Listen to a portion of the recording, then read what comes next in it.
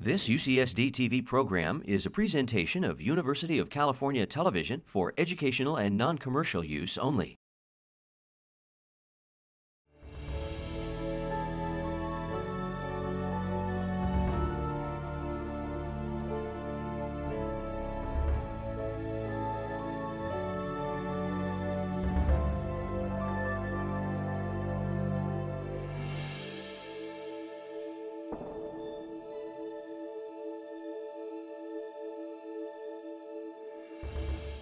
Good evening and welcome. My name is Nigella Hilgarth and I'm the Executive Director here at the Birch Aquarium at Scripps Institution of Oceanography at UC San Diego, and welcome to the latest in the Jeffrey B. Graham Perspectives on Ocean Science series.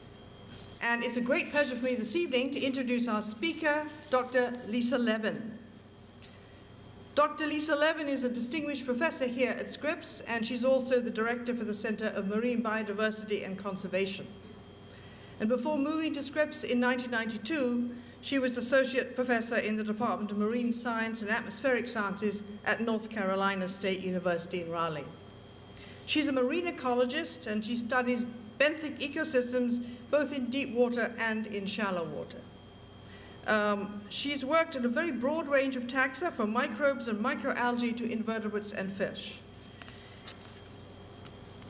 And tonight, she's really going to focus on the deep ocean that, as she says herself, covers over half the planet, and most of it is much less well known than the surface of the moon.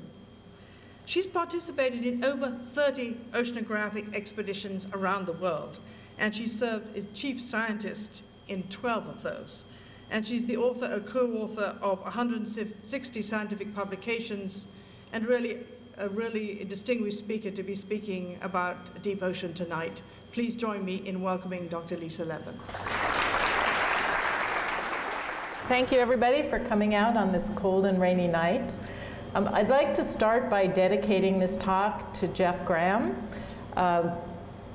As you heard, he was the founder of the Jeffrey B. Graham Perspectives on Ocean Science lecture series, and I think it was a great vision he had, and I think you'll all agree it's been a very successful series. Jeff left us far too early, but he did leave us with a tremendous amount of knowledge about the physiology and evolution of marine vertebrates, in both sharks and tunas, also air-breathing fish, sea snakes, and a whole host of other organisms. So let me start by saying that the last time I was here in a Perspectives lecture was about 4 years ago. And at that time, I talked about the unusual environments and organisms in the deep sea that I study. And since that time, over the last few years, I've come to realize that it's important not only to convey the fascination of these environments, but also to reveal the expanding importance of the deep ocean to human well-being and to the well-being of the planet. And also, I believe it's important to talk about the challenges that deep sea ecosystems face from growing extractive industries and from climate change. And so that's what I'll be doing tonight. My presentation will have 3 main parts. I'll be talking about biodiversity at risk, and first I'd like to tell you about what it is that is in fact at risk, how our understanding of the deep sea has changed in recent years, and what we know now about the services and functions it provides.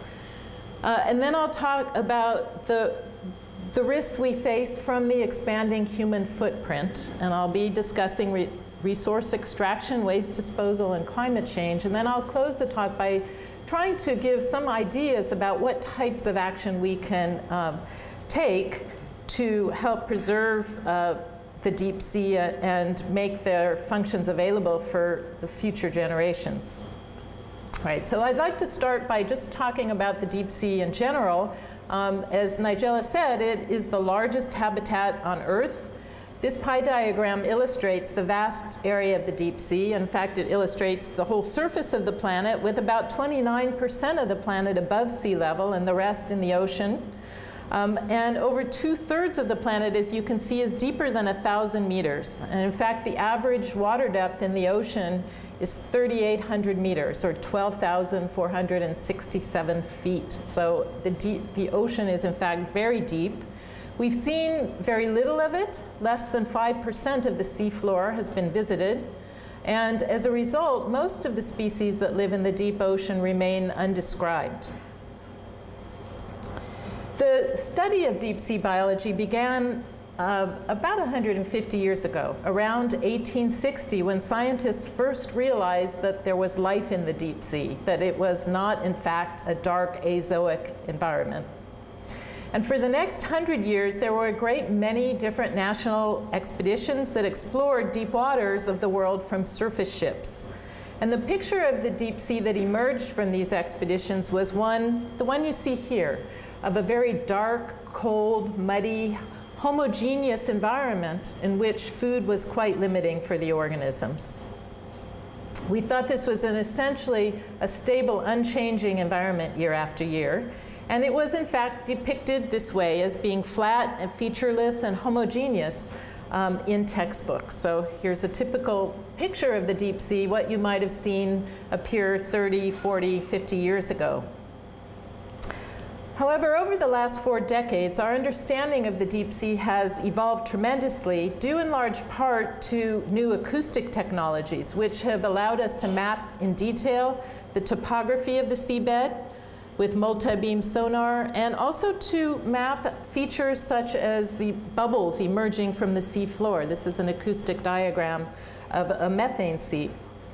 And from this imagery, well, I should say this imagery has been aided by human visitation in submarines and by remotely operated vehicles that have created pictures and images, by camera sleds, and now we have autonomous vehicles that can leave the ship untethered and take pictures of the seafloor. So we've been gathering a tremendous amount of images, and this exploration has revealed that our continental margins are in fact not homogeneous, but very heterogeneous. It's shown us that they're covered with hundreds of deep water canyons. Many of these support lush coral gardens, such as the one you see here. We've discovered that there are deep sea coral reefs far away from sunlight. There are reef-building corals that thrive in cold water. And as those corals die, their skeletons grow or collapse and form mounds that may extend many hundreds of meters or kilometers across the deep sea floor. Here's an image of one right here, and they really look like very lush coral gardens as well. We've discovered that the seafloor is covered with seamounts. There are at least 14,000 mapped seamounts. These are underwater volcanoes, often with dense fish aggregations and sponges and corals growing on them. And we've discovered that there are often reefs made entirely of sponges on the deep sea floor that provide an important habitat that I'll talk about. Another major discovery in the last 35 years has been that of ecosystems that thrive in the absence of sunlight. These include hydrothermal vents that were discovered in 1975, methane seeps, and these environments host animals that rely not on photosynthesis and sunlight for food, but they rely on chemosynthesis and symbiotic bacteria. We've also discovered that whale falls and woodfalls support very similar kinds of chemosynthetic communities. So the picture that emerges is one of tremendous habitat heterogeneity in the seafloor. And all of these different kinds of habitats and ecosystems host very unusual organisms with amazing adaptations. And I'd like to show you just a few of my favorite from some of the kinds of environments that I've worked in. This is a terabellid polychaete that lives in extremely low oxygen zones. These are naturally low oxygen waters on our continental margins. And this polychaete has a branchial tree, essentially an external lung that's almost as big as the worm itself, that with its enhanced surface area allows it to breathe. Another interesting adaptation is this alvinellid polychaete, which is wearing a fur coat of bacteria. those bacteria detoxify the sulfide in the water at the hydrothermal vents where this worm lives. One of my very favorite is this nondescript oligochaete worm shown here. It lives in a basin off Peru, also with very low oxygen, but it has no mouth, no gut or anus, no digestive system at all. What it does have is a whole ecosystem living right under its skin. 6 different kinds of microbes that do things as varied as fix carbon to feed the worm and remove the worm's waste and allow it to breathe under very low oxygen conditions. So it essentially has an internal bacterial support system. Another interesting example are the bone-eating worms, ossidax. These worms colonize dead whale bones on the seafloor, and they burrow into them, and they develop a root system that houses symbiotic bacteria, and those bacteria are able to degrade the collagen in the whale bone and feed the worm. So these are, you notice they're all worms here. I like to work on worms. But they're just the tip of the iceberg of these incredible adaptations that we find down in the deep sea. At methane seeps, which are places where methane is squeezed out from the Earth's interior, we find some of the most toxic environments on Earth. The sediments are full of sulfide, which is toxic to most animals. And what's also interesting about these environments is that the sediments here are colonized by this consortium of bacteria and archaea. These are 2 kinds of microbes that live together. They eat the methane, and in the process, they precipitate rock. They make carbonate as part of the byproduct of their activities, and so they build huge mounds on the continental margins where methane comes out. There's very few animals that can tolerate all the sulfide in these environments. Sulfide is a byproduct of their activity, but there's a group of small nondescript worms, the Dorvaleid polychaetes. Each of these eats a different kind of microbe in these sediments, and they are capable also of eating the rocks, essentially, that are the bacteria in these rocks. And what's happened is these worms have radiated. There are so few animals that can tolerate those conditions that these worms have radiated to fill all the different niches in the methane seep ecosystem out here. And these sites are off California and Oregon at about 500 or 800 meters of water. Perhaps the most charismatic of the critters at methane seeps are these dancing yeti crabs. I'll show you a movie if I can make this.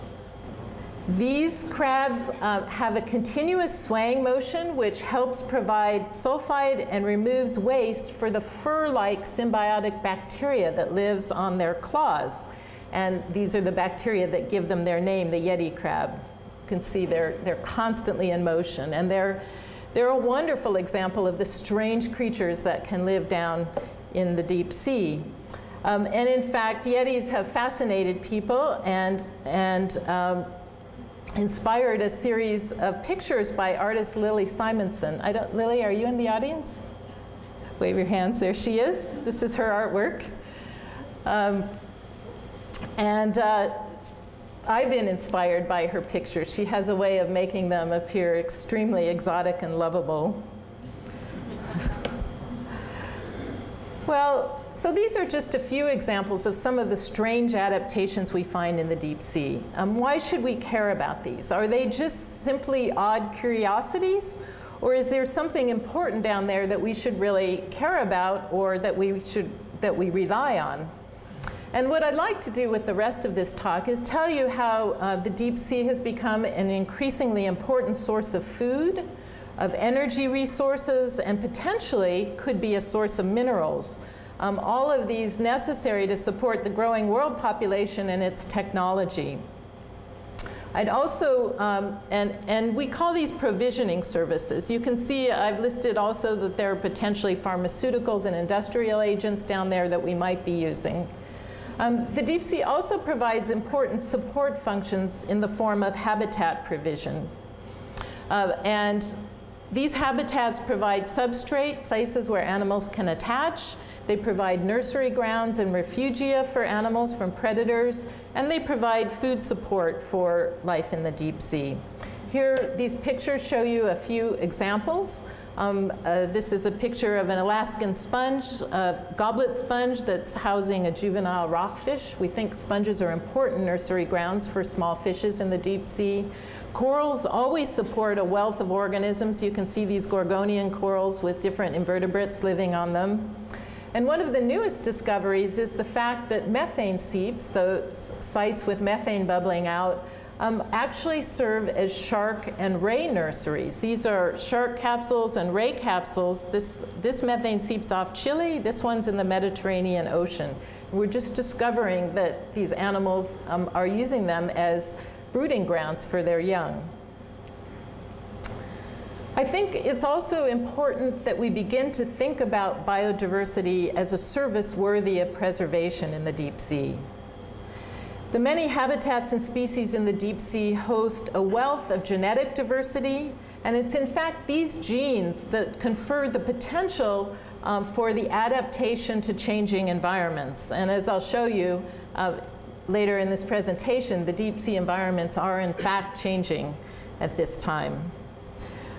Some of these genes can be valuable in a variety of different ways. For example, perhaps the most famous of the deep sea genes are from the bacteria that occur at hot vents that have provided the basis of PCR and in fact enabled the molecular revolution. We have some genes that code for enzymes that allow us to wash detergent, to create detergents that break down lipids in cold water.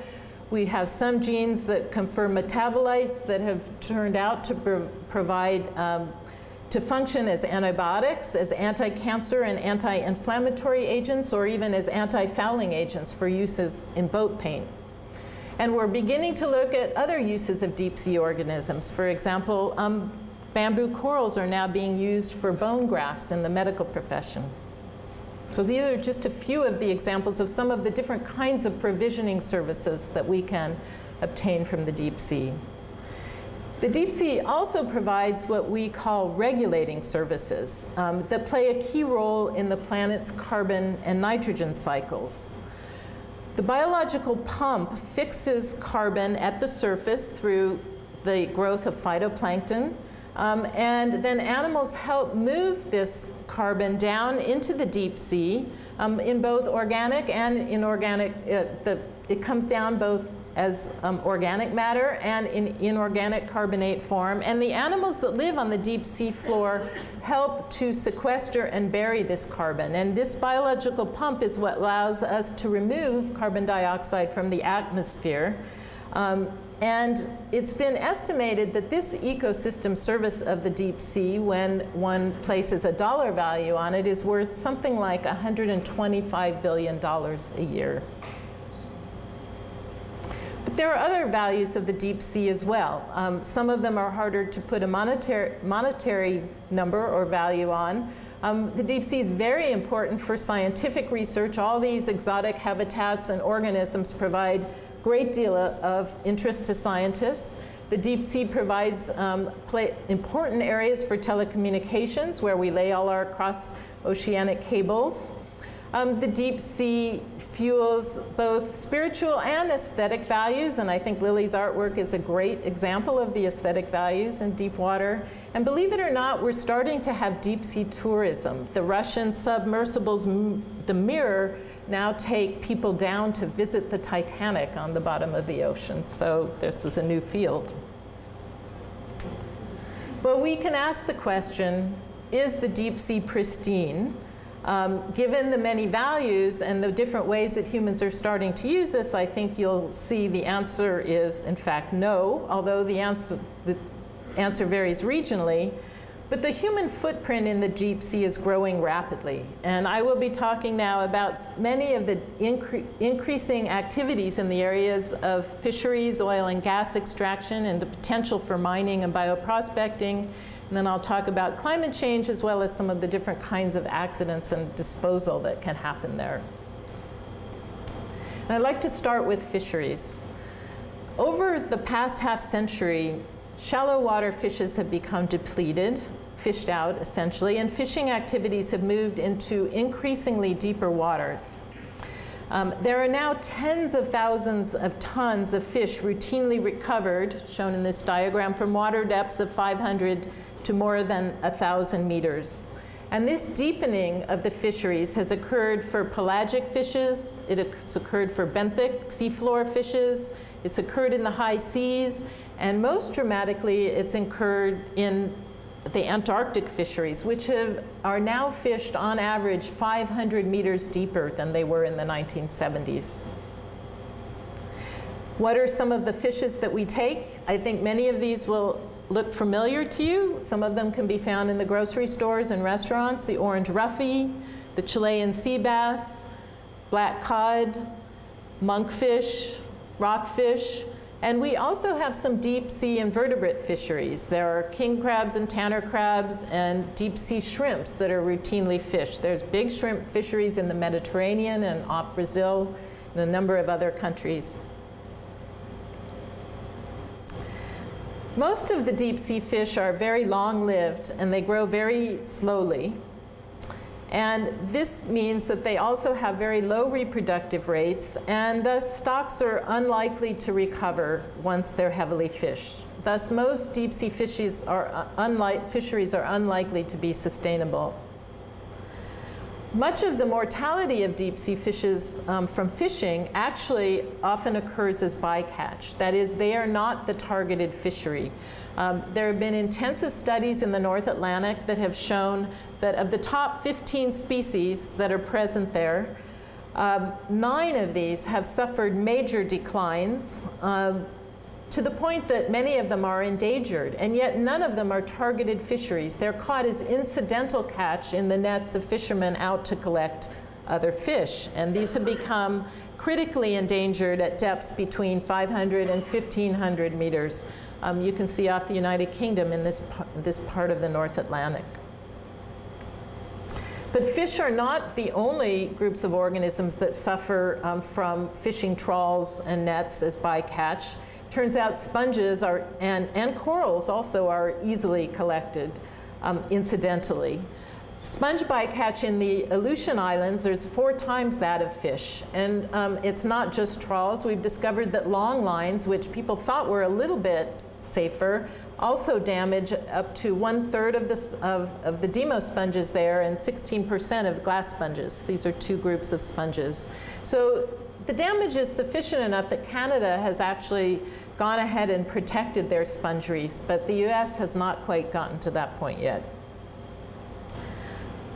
Damage from fishing also comes from a process we call ghost fishing. This is when fishing nets are caught up on hard substrate and fall to the seafloor. Often they'll remain tangled up in gear and continue to catch fish, even though they've long since been abandoned by the fishermen. But perhaps the most destructive of our deep water fishing practices is trawling. Trawls can literally decimate the bottom. They thrash and trample the organisms and basically remove all the upright structures, leaving what pretty much looks like a barren wasteland in their path. And so large areas of our continental slopes, in fact, have been trawled by deep sea fisheries.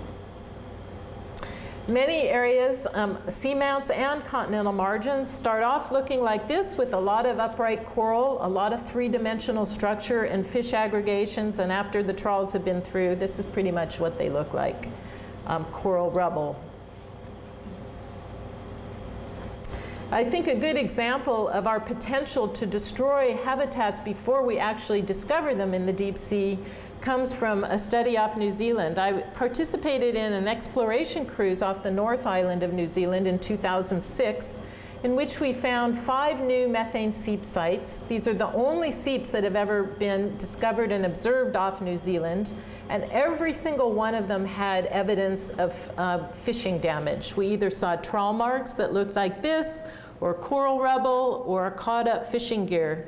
And after that cruise, we went back and collected the fishing records. New Zealand keeps excellent records, and all of these little crosses here show trawls that have taken place along the coast. One of our new seep sites had been trawled over 200 times. And I think what's happening, because we've seen so little of the deep sea, is that we're beginning to damage it long before we discover the different habitats and organisms out there. Okay, so that's what I'd like to say about fishing. Let me turn to oil and gas extraction.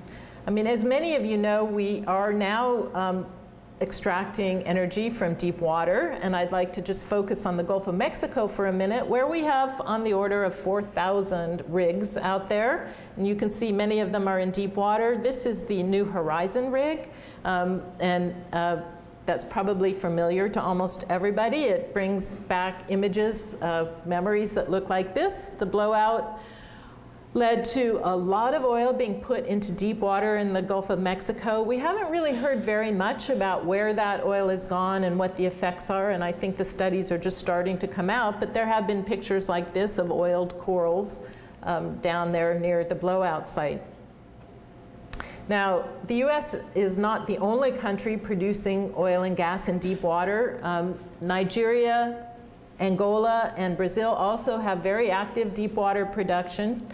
And the New Horizon spill isn't the only spill. We know of that there have been other deep water spills, but I bet many of you didn't know that there was a major oil spill about 2 weeks ago off Brazil at a Chevron site in 1,200 meters of water, already incurring over $193 million in damage. And I don't even know if that site's capped. And somehow it stayed out of the US press, but it's been in the international press. So we have, of course, the danger of deep water drilling and blowouts, but there are other kinds of accidents. There are accidents that happen on the surface. Some of you may remember the Petrobras rig falling and sinking into the deep sea, or perhaps the Prestige, which broke up and deposited a whole lot of oil into deep water. So we have all different kinds of accidents associated with both the shipping, transport of oil, and the drilling of deep water oil. Now, we don't often think about it, but many of the continental margins where we are drilling for oil and gas, and they're shown here in green, not so clear, but are also the places where we have our deep water fisheries, shown here in red. So there's a superposition of these two activities on the many continental margins of the world. And these blue spots right here are places where methane hydrates are buried. I'll come back to this. Gas hydrates are a potential energy source which has not yet been tapped, but potentially could be once we figure out an economical and safe way to bring up that energy source. It's in fact a greater energy source than all the oil and gas reserves down in the ocean at this time. Another kind of extraction activity that hasn't actually occurred yet, but is ramping up in the deep sea, is minerals mining. This map shows you in blue all the high seas areas beyond national control. These are areas of international control, and their mineral resources are regulated by the International Seabed Authority. And the Seabed Authority has leased out large tracts of the deep sea floor for polymetallic nodule mining. These are what polymetallic nodules look like. They cover the central Pacific, and large tracts have gone out to China, Japan, Korea, France, and Germany. These nodules hold very large concentrations of copper, zinc, cobalt, nickel, and rare earth elements. And just to give you some idea of the area that this covers, I show it here superimposed on the United States, and you can see these leases extend for almost 3,000 miles. It's a huge area that once mining commences, and it hasn't yet because it hasn't been economically feasible, but once it does commence, this can involve vacuuming up vast quantities of seafloor. There's a new mining opportunity that's been discovered recently, and that is the fact that the deep sea sediments actually contain fairly high concentrations of rare earth elements. We need increasingly larger amounts of these for our electronics, for alternative energy sources, and for communications, things like cell phones. And so far, China has had a monopoly on these. And so this paper by some Japanese scientists has proved up worldwide interest in mining rare earths from deep sea sediments. Again, you can see from much of the central and Eastern Pacific. But what's really hot in deep sea mining right now is the potential to mine seafloor massive sulfides at hydrothermal vents. Hydrothermal vents are areas where seawater circulates inside the Earth's crust and emerges at vents. And as it emerges, as that hot water comes out into the cold water at the seafloor, it precipitates massive sulfides with very high concentrations of copper, zinc, lead, gold, and silver. This map shows you the distribution of hydrothermal vents around the world in red. And the areas I've circled are places where hydrothermal vents have actually been leased for potential mining. Papua New Guinea and the Mid-Atlantic Ridge here. And in fact, not just Papua New Guinea, but all of the Solomon Islands and Tonga and Fiji, this whole region in the Southwest Pacific. There are over 100 seafloor massive sulfide sites of interest to companies, and Nautilus Minerals, based in Canada, plans the very first active mining operation of hydrothermal vents off Papua New Guinea in 2013. This is a little schematic here of the operation. There'll be a mining tool that will cut up the rocks, the vent rocks, and send them up to a surface ship where they'll be separated, and some waste will come back down and some will be taken back to shore. And this has become quite controversial, in fact. This hasn't started. There are meetings going on right now among the countries in that region to discuss environmental mining issues and how island nations are going to regulate their resources. But the mining of the Papua New Guinea vents raises many questions among scientists in particular. Hydrothermal vent habitats are patchy and vulnerable to disturbance, and we don't know very much about them. They're quite poorly studied in many parts of the world. We don't know how unique the animals are, so that when mining occurs at the Solwara 1 site in Papua New Guinea, we don't know, and these are pictures from that region, we don't know whether these animals will be able to colonize from other places, because we don't know anything about whether the animals there are endemic or whether they're in fact widespread. So we don't know patterns of connectivity among different vent sites and whether one unmined site can colonize a mined site. We don't know whether the vent sites provide trophic spillover, that is food for the surrounding communities. We don't know whether animals, one kind of animal facilitates another, and whether to get good colonization you need to have all of the species present. There are many scientific questions remaining before we can try to understand whether mined hydrothermal vents will actually be able to recover. Another potential emerging margin resource is one associated with coastal upwelling, and these are marine phosphates. This is a map of phosphate distribution in the ocean. The modern deposits are shown in red. These are upwelling areas where high production and low oxygen permits the precipitation of phosphate, and the fossil deposits are shown in the open circles.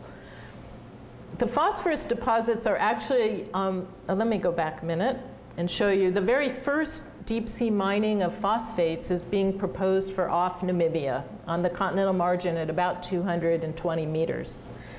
And the phosphate deposits there are linked to the activities of the world's biggest bacterial cells. These bacteria are called Thiomargarita, or string of pearls. They're really very beautiful, and they sequester phosphorus and precipitate apatite, which is the mineral that has been proposed to be mined as a source of phosphorus. So Namibia has leased out major tracts of its seafloor for mining at these depths of around 200 meters, hundreds of thousands of hectares. They're going to be using their diamond mining ships, which normally work in shallower water, but they're adapted and they can, in fact, mine these phosphorite deposits. And this will involve wholesale vacuuming of the seafloor. 3 meters of the sea bottom will be vacuumed up when this mining occurs. But what's so interesting is that, well, and perhaps sad, is that this leasing went ahead without consultation to the fisheries ministry in Namibia. And in fact, it's these same seafloor habitats covered by these same bacteria that precipitate the phosphates that actually provide the food for a very valuable fishery and important food web. So the bacteria and the worms that live in the bacteria are fed on by bearded gobies. And these fish, about yay big, swim up and down in the water column. They feed on the bottom, on the bacteria, then they swim up and they're fed on by hake, which are Namibia's largest fisheries. And those hake are fed on by horse mackerel, which are also an important fishery, and those feed the Cape fur seals and the very important bird populations off Namibia. So you can see that the mining that vacuums up the seafloor can have potentially great impacts on the Namibian fishery. But that's not the only effect of the phosphate mining. They are proposing to bring that phosphate back to shore and to build an industrial plant with a phosphoric acid making plant because they need that acid to help process uranium. Namibia is having a uranium rush.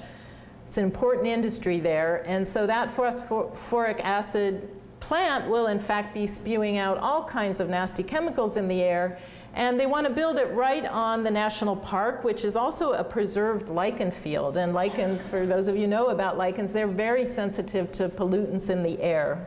So this is sort of a potential follow-on effect of the phosphate mining that might happen in deep water, affecting land. Other kinds of activities in the deep sea include waste disposal. Radioactive wastes have been placed in the deep sea in the past. Here are some dump sites off Europe. Also, sewage has been placed in the deep sea in the past. The New Jersey dump site 106 right here off New Jersey is the biggest sewage disposal site. There was about 8 years when that whole region put their sewage waste down into the deep sea. We are disposing of mine tailings from terrestrial mining in the deep sea. That's going on in Papua New Guinea now, and it's also going on in Norway and a number of other countries. More or less unregulated. People believe that by putting things in the deep sea, they're getting them out of the way. And we also have a lot of disposal that goes on unintentionally in the deep sea. There's a lot of trash down there that's accumulated. You've all probably heard of the North Pacific garbage patch. But some of that sinks to the bottom, and then we've had tsunamis that transport massive amounts of debris out to the deep sea and down the continental slope into deep water. So there's a lot of garbage down there. Much of it we're responsible for.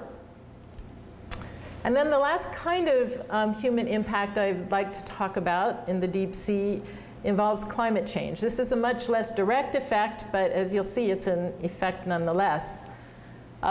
We have been, as probably most of you know, putting a lot of carbon dioxide into the atmosphere. Some of that is entering the ocean, a considerable amount, and when it does, it reduces the pH of the ocean, and we call this process ocean acidification. And it is leading to a phenomenon, carbonate undersaturation. That means that the carbonate that makes the skeletons of things like deep water corals are actually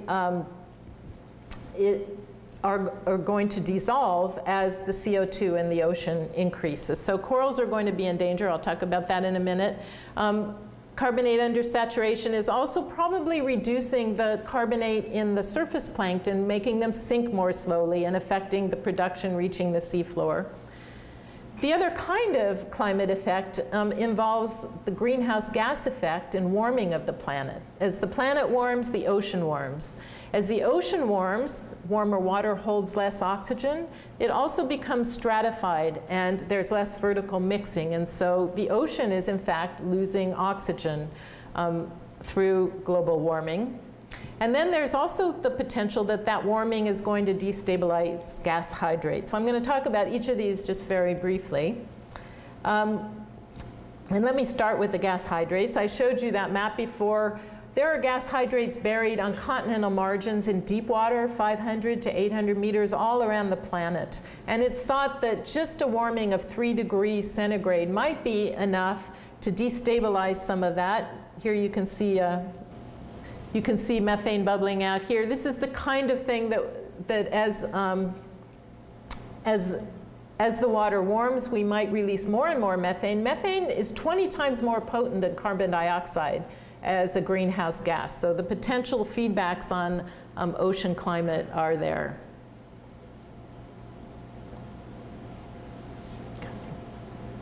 I mentioned loss of oxygen. Scientists have now started to measure changes in oxygen in the world's oceans, and over the last 40 years, it's become clear that the central regions of the deep oceans, from 200 to 700 meters, have increased their oxygen utilization and decreased the amount of dissolved oxygen concentration in this band of tropical and subtropical waters. And this has actually led to an expansion of naturally occurring low oxygen zones. And some of the consequences of this expansion will be crustacean die-offs. Crustaceans are very intolerant of low oxygen. And we also have a phenomenon called habitat compression.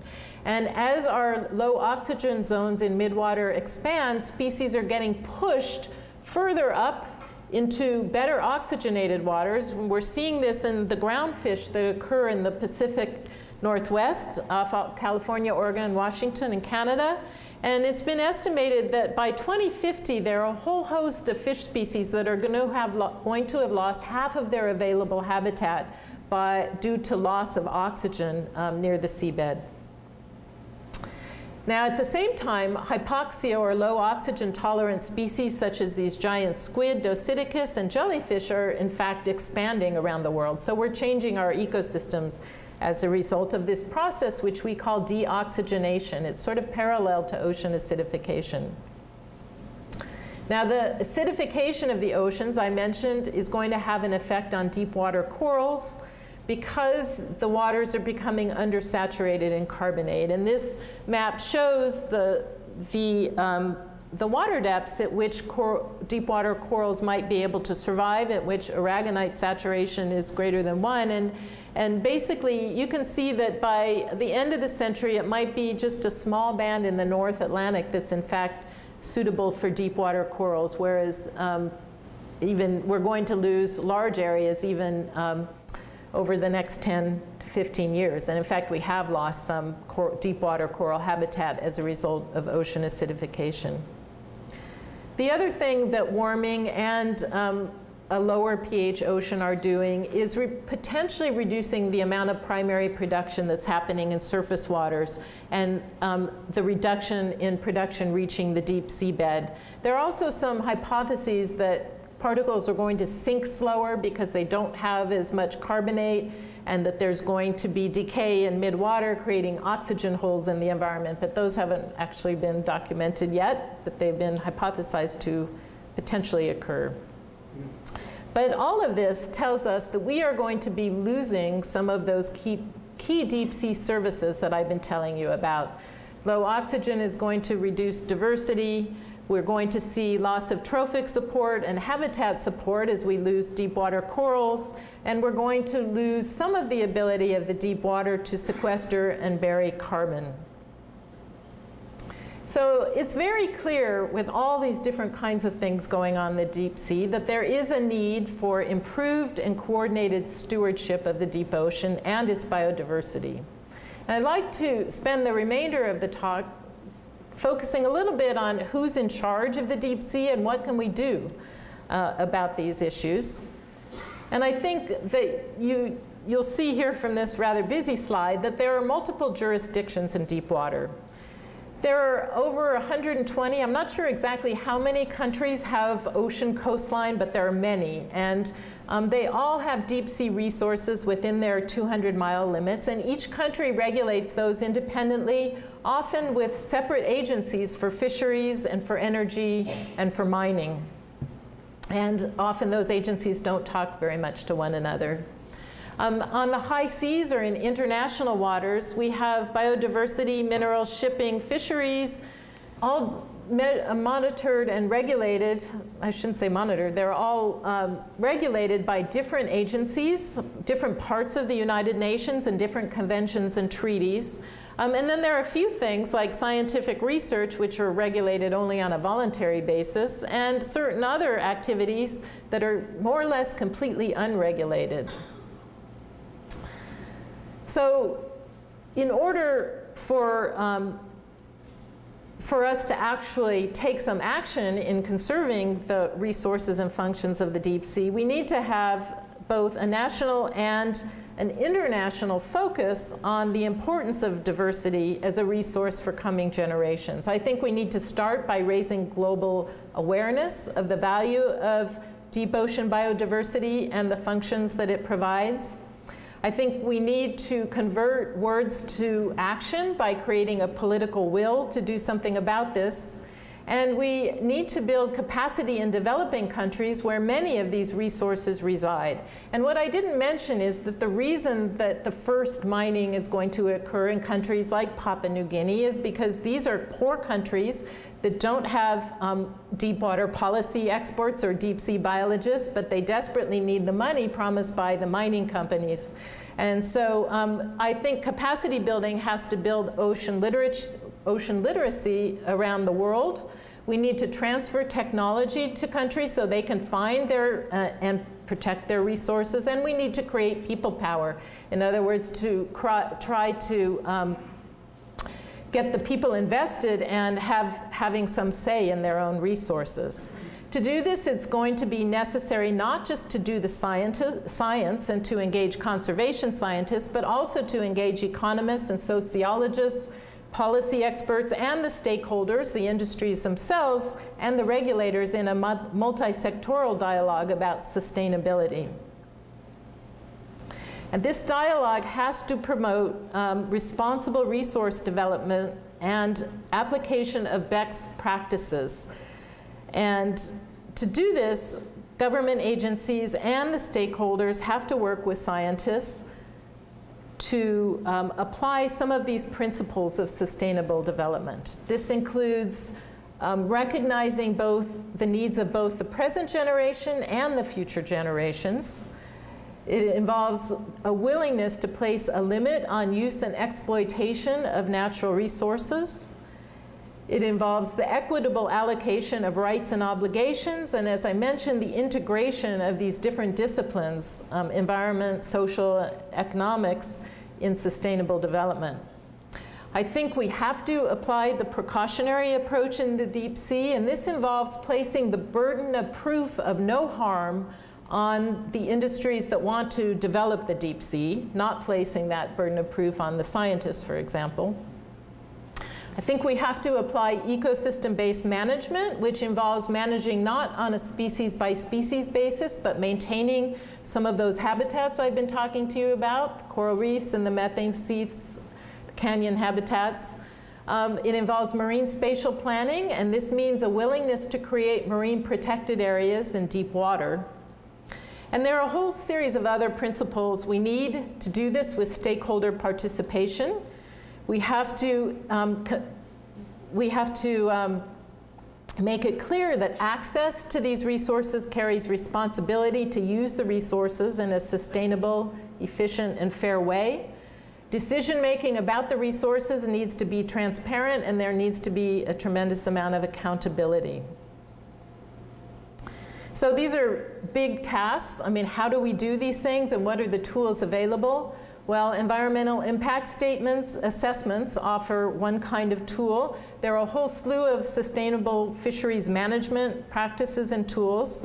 There are guidelines, codes of conduct, and best practices that are just now being written for some of these brand new industries. We also need to consider the potential for restoration and mitigation. Mining, for example, can accommodate these. And as I mentioned, we need to consider the use of marine protected areas in the deep sea. Now, this is a map. Unfortunately, it's a little bit light, but it shows all the many, many marine UN World Heritage Sites. There are hundreds, but not a single one of them is in deep water. So I think it's time that the UN World Heritage Program begin to consider the deep sea. So I've left you kind of with a large agenda, but I did want to sort of take a step back and just say there are things that individuals can do. We can make informed choices at the grocery store and restaurants, knowing that deep sea species are probably not sustainable fisheries. And of course, the climate change issues can be addressed by trying to reduce our CO2 emissions through our energy usage and gas consumption, and even the way we vote at the polling booth. But it's important that everybody who knows something now can share that knowledge and try to get involved in one way or another. And I'd like to leave you now with the idea that the deep sea is, as I've told you, we've seen very little of it. It's a nearly limitless source of undescribed diversity. These are charts of species descriptions over time, habitat descriptions, and several different groups. And every time we visit the deep sea, we discover something new. But I think it's fitting to leave you with this quote by Verlyn Klinkenberg of the New York Times. It is not how many species we discover, it's how to protect them once we've found them, and how to keep from destroying the species we do not know before we have a chance to find them. And with that, I'd like to thank you for listening.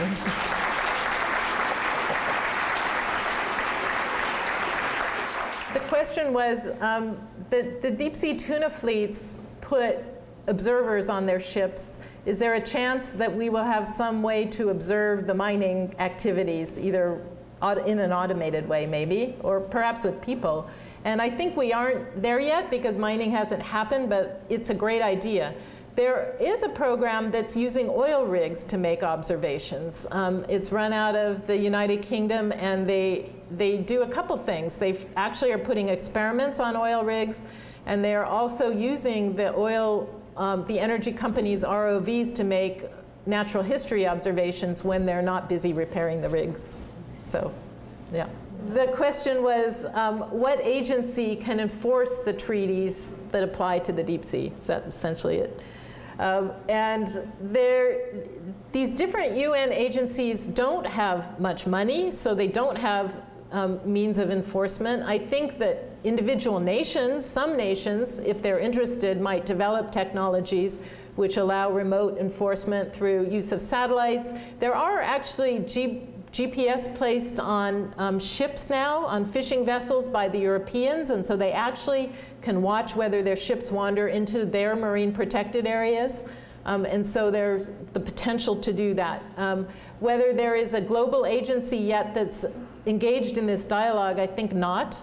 I think that the biggest problem is this multi-sectoral issue, that there are some things that might work for fishing vessels, but they aren't addressing the energy industry or the mining industries, and we need a way to bring all this together.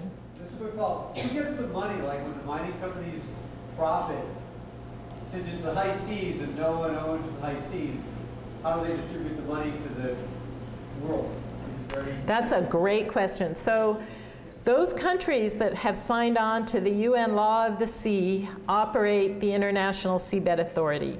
The US has not. We have signed but not ratified, and therefore technically we have no rights to the high seas mineral resources. But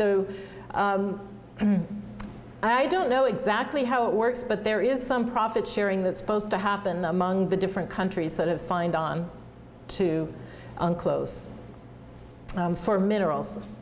That's in the international waters, but many countries have these mineral resources within their exclusive economic zones within 200 miles of shore. And there's actually major battles going on now, for example, in Papua New Guinea, about whether the landowners are getting their fair share of the mineral resources, both from mining on land and potentially underwater.